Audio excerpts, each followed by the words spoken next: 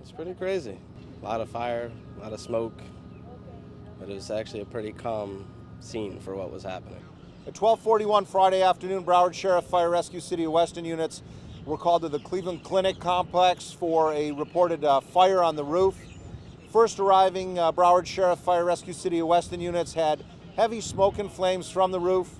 Our firefighters that were first in told me that they actually heard an explosion, saw it. They thought it was a propane tank, and we've confirmed that there were propane tanks for equipment that were on the roof of the building.